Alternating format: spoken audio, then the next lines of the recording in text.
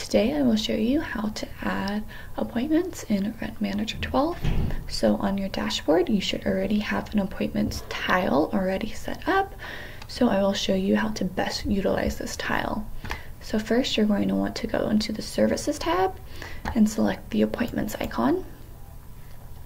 It'll take you to the Appointments page where all of your appointments will be displayed. I only have one set up right now, so if I'd like to add another, just hit add at the bottom. And that will take me to this page where I can name the appointment. So if I know I'm meeting with a prospect, I can put meet with prospect. Maybe her name will be Jane. The description, I can put a little bit about her and what she's interested in. So let's do interested in Paradise Cove unit number 3. Could put the start and end time.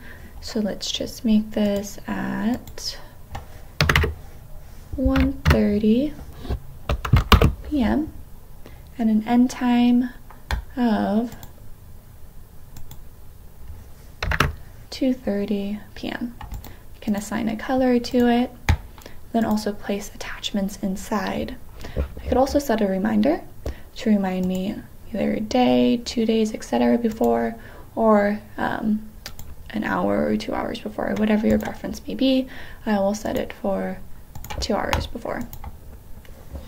If this prospect already has a profile set up in Rent Manager, you can link that prospect profile to this appointment by hitting the search button.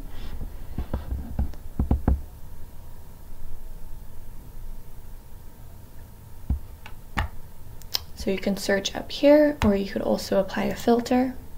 You can name it if you'd like, but if this is going to be a filter that you apply only once, it may not be necessary.